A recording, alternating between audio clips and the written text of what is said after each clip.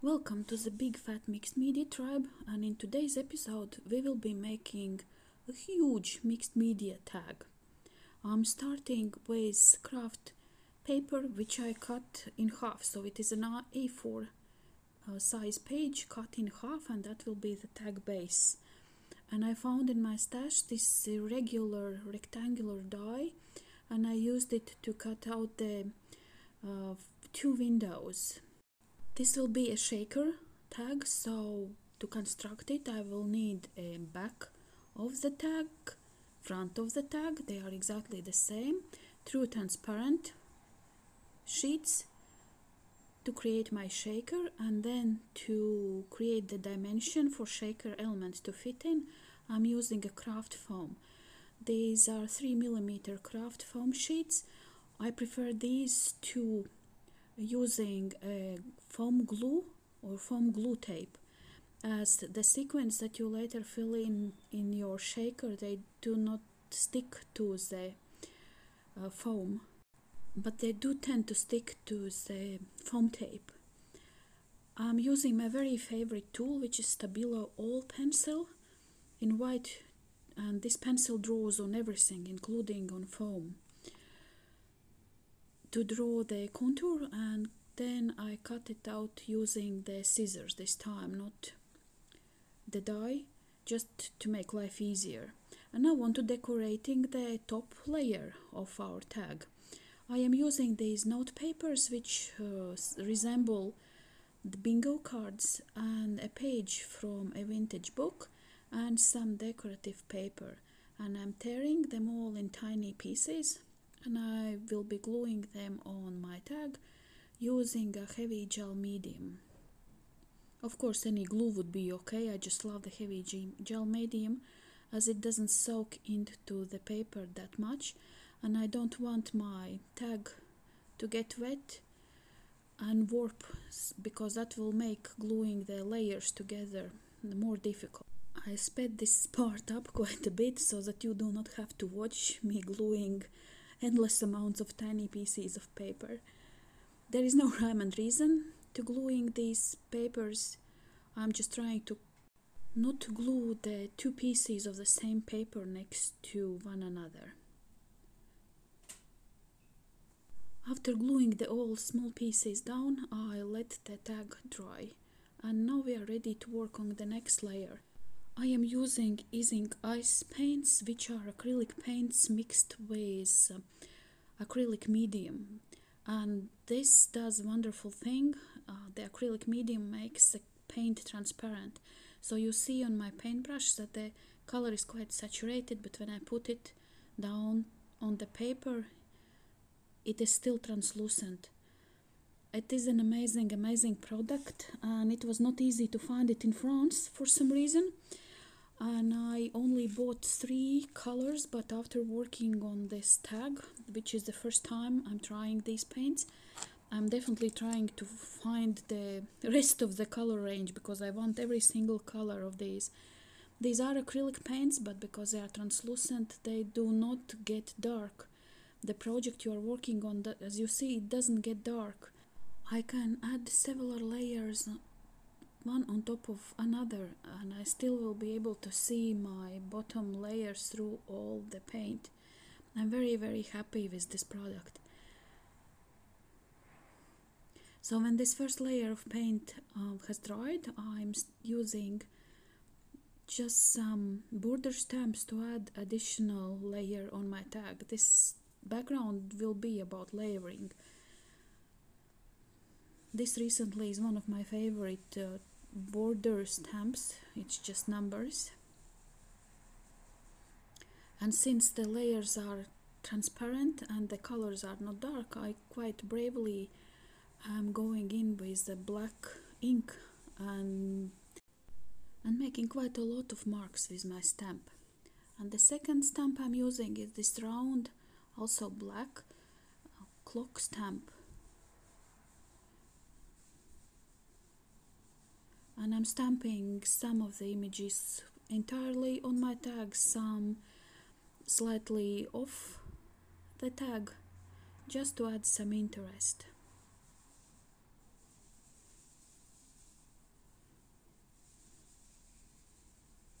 So when this is dry, I'm going in with the Easing Ice paint again, and you will see that although I'm adding quite a generous amount of paint, you can still see the bottom layers through all those top layers of paints. This is a wonderful product, and if you have a chance to try it, if you haven't tried it, I suggest to get it and try it.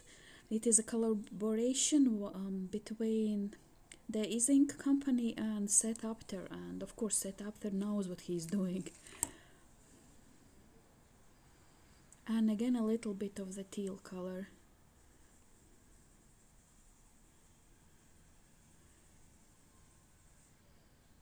And I guess if I felt an inspiration, I could continue with even more layers of paint, one on top of another, and I would still be able to see all the previous layers through the top layers of paint.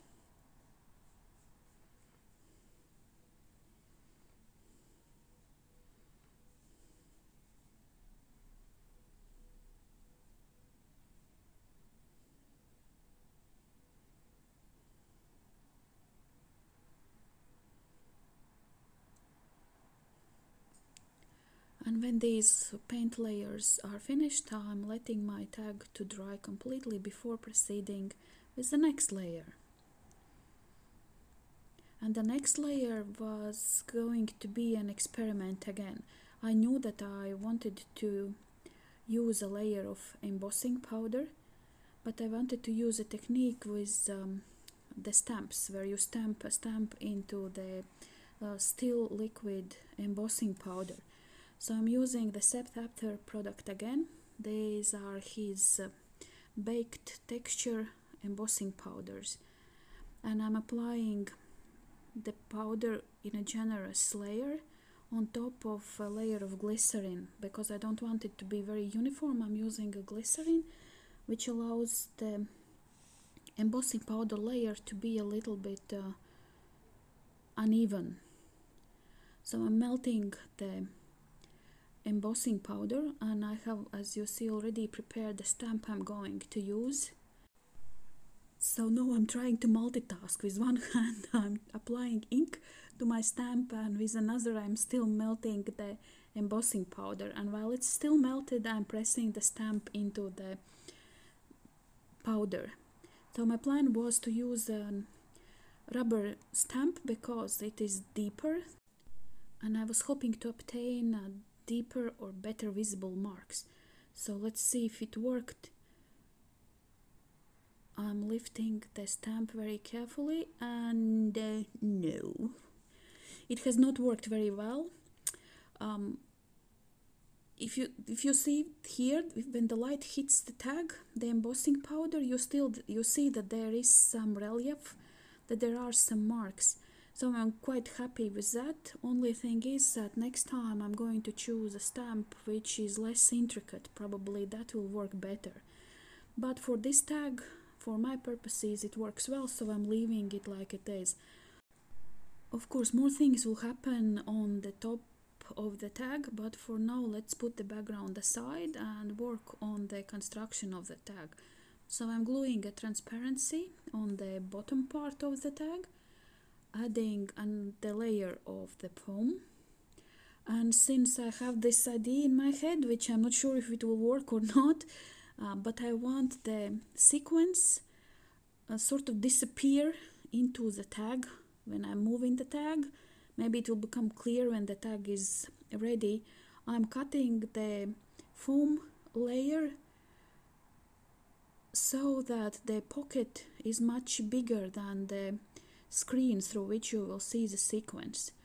So my thought is, if I lift the tag up, that the sequence will fall into the pocket behind the decorative layer of the tag, and they will become invisible. So we'll see if it works or not. It is just something that's in my head and I'm trying to figure out how to make it work. So the foam layer being cut, I'm gluing it down on top of the transparency layer.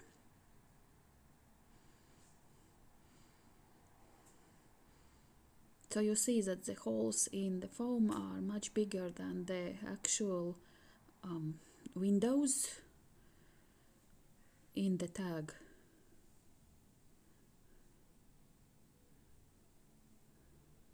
And here are my sequins. I used this sequin packet, which are acrylic sequins, which look like tiny little playing cards, and they come in a packet like this. So I spent quite some time sorting black and red cards from one another. I did not leave it into this video, but under the video I will leave a link to a shorts video where you can see how I sorted the little sequin cards, reds from the blacks. So I'm filling the reds in one of my windows and the black cards in the other window. It is sort of part of my plan. I want to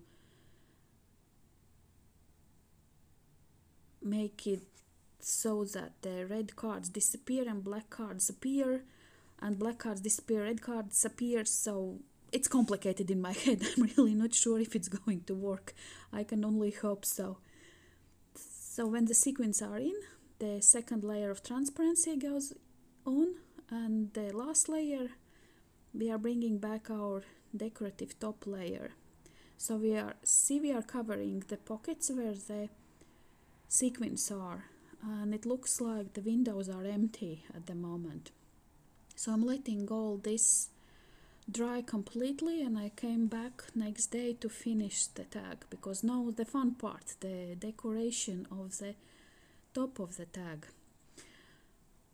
I didn't like particularly the windows, how they look.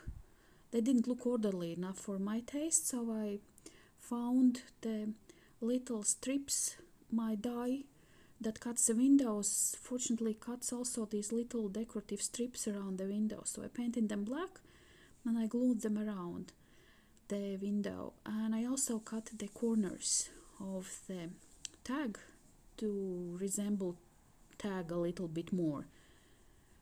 So now the fun part, our focal element. I will be using this lovely photo of a gentleman which I printed twice, and I glued it on black cardstock so that if you turn the tag around from the other side, it also looks decent. It looks like a shadow or silhouette. And I'm gluing them opposite each other as if it was a playing card. I did play with an idea for a moment. Should I paint two sides of the card in different colors, or maybe I should paint even the gentleman's suit in different colors? But I decided to leave everything as it is, since this is not a playing card, it is just a tag. And the final touch, some decorative elements. I'm gluing down a line of flowers to mark the border between two halves of the tag. And I didn't leave in this video how I made the flowers so that it doesn't get unwatchably long. But again, under the video you will find a link to a short video where I show how I made the flowers. But I cut the flowers using flower dies from Graphic 45, but of course it doesn't matter, you can use any flower dies. I cut them from red cardstock, then I used embossing powders as a second layer just to make them blend in with the background more. And for the bigger flowers I used Nouveau drops to draw the centers of the flowers to have some added interest. I'm gluing them down using art glitter glue, and some of the smaller flowers at the end I also glued down using tiny glue dots to add some dimension to the flowers.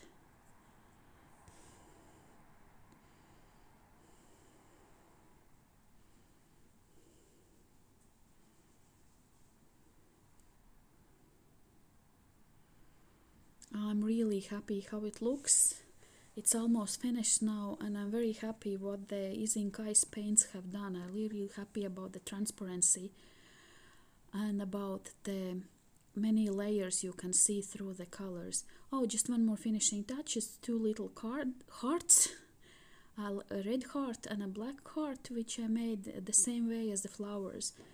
I cut the hearts several times from red cardstock and added a layer of black embossing powder on one and red embossing powder on another. And I applied the embossing powder using glycerin to get an uneven coat, which suits this mixed media project very well. And here it is, here's my tag. I'm shaking it to show you what it is supposed to do. So the plan was that the red and the yellow cards change, one disappears, another appears. It doesn't work very well.